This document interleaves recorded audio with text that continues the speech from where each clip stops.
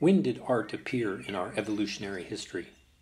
Over the last 3 decades, archaeologists investigating this topic have attempted to provide more details on the origin of various art forms and on the development of artistic traditions in prehistory. We now know that the first symbolic manifestations date back to at least 100,000 years ago and consist mainly of personal ornaments, pigments, and abstract engravings. The origin of sculpture is less well documented.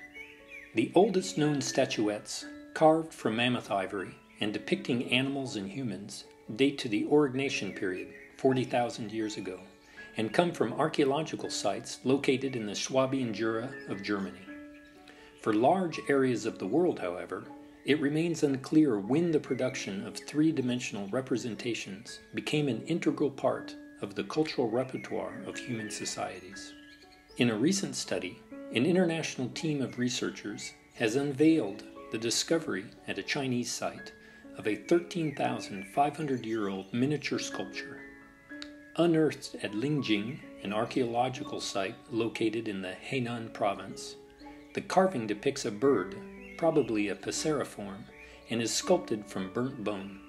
The discovery of this statuette, now the oldest work of Chinese art, sets back the origin of sculpture in East Asia by more than 8,500 years.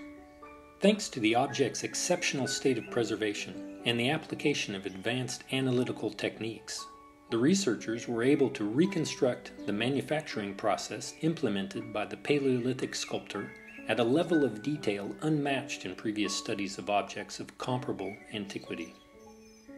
Visualization of the bone's inner structure by CT scan allowed the researchers to understand how the artist used the bone to carve the figurine.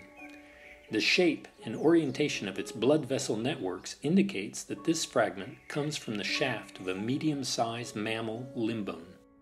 The burnt bone fragment was sculpted into a small passerine with great care by combining 4 different techniques: abrading, gouging, scraping, and incising, which left 68 microfacets bearing diagnostic manufacturing traces across the entire surface of the object.